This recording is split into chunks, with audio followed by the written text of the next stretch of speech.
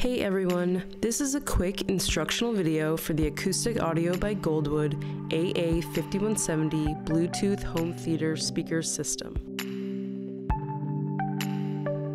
In this video, we will review system setup, features, functions, and troubleshooting. You can skip to your desired topic using the time codes in the description below. Now let's get started. Setting up your system is pretty simple. Each speaker is marked on the rear to indicate the corresponding output on the back of the subwoofer. Each speaker comes with a built-in RCA cable.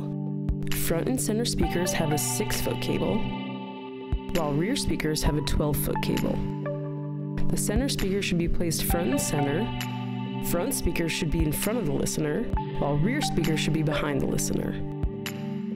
The subwoofer should be low to the ground and facing the listener to achieve the best bass effects. Once your speakers are placed, use the rear indicators to plug in your speakers to their appropriate output.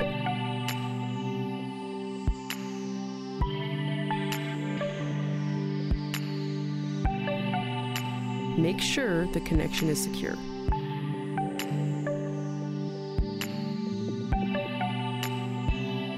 You have a few different options to input music or audio sources. You can use the included aux cable and aux input to easily connect to your TV, computer, laptop, tablet, or smartphone in aux mode.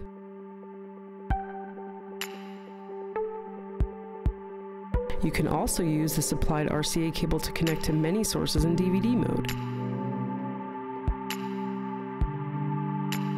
The system also includes a 6-speaker RCA output to connect to an HD DVD. Connect the RCA antenna to achieve the best FM frequencies in FM mode. And finally, the USB and SD card inputs allow you to play audio from a preloaded flash drive or SD card. Just make sure the files are MP3s. Now that you're connected, plug in and turn on the system. You will notice 4 blinking lines. Press the standby button on the remote or front panel. You can also use the remote or front panel to toggle between modes, change the volume, station, or track. The system comes in 2.1 mode using only 2 satellite speakers. Simply press the 2.1 5.1 button on the remote, and all 5 speakers will then work in 5.1 mode. To get to Bluetooth mode, press Source. You will notice a small blinking dot while the system searches for Bluetooth devices. On your device, turn Bluetooth on. You will then see BT speaker.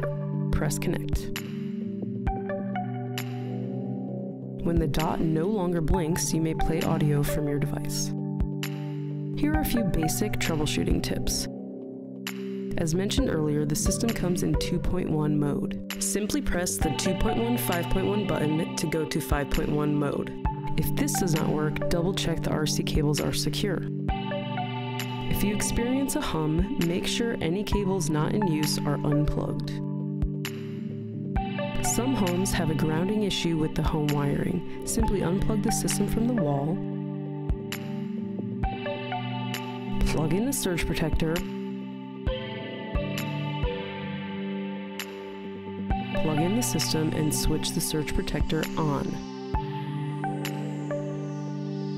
Thank you for watching. For any further questions or to view more products, visit our website or subscribe to our YouTube channel.